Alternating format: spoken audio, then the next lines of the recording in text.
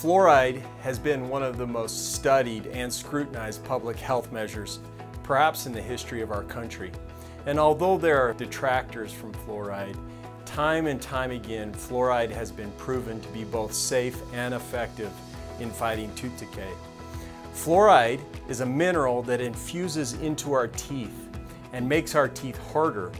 This is beneficial because we need our teeth to be hard to fight against acidic attack. Lactic acid is actually what causes tooth decay. Lactic acid is formed when bacteria ingest sugar in our mouths.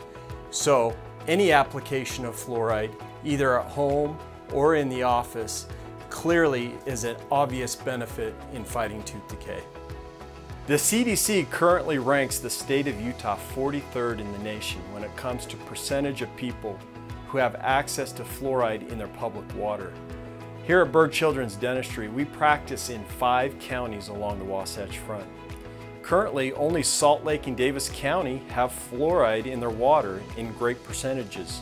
That means that Wasatch, Utah, and Tooele County have very few homes where public water is fluoridated. Therefore, professionally applied fluoride in a safe and controlled environment is actually even more important for Utahns. At Bird Children's Dentistry, we use a fluoride varnish to help prevent tooth decay. Fluoride varnishes have become popular anti-cavity treatment for children, and it isn't hard to see why.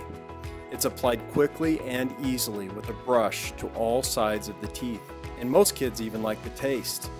Only a small amount of varnish is applied and very little is swallowed. It hardens and sticks to the teeth for a few hours and releases fluoride throughout that process.